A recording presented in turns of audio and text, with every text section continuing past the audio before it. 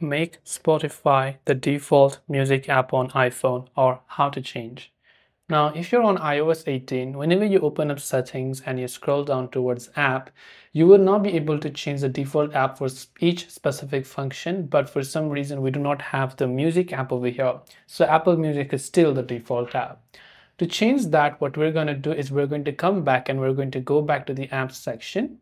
Go ahead and then find the music app over here. So just go to the M section in this case. So let me just go ahead and then go to music and turn off show Apple Music.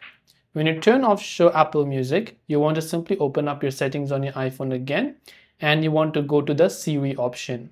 Now make sure you've enabled Hey Siri, right? So once you've enabled Hey Siri, you can simply ask it to play some music. And when it asks you to, when you're playing some music on Siri, what happens over there is that it'll ask you which app you want to open it from, and when you select Spotify as your default app from there, then Spotify will be set as the default app on iPhone.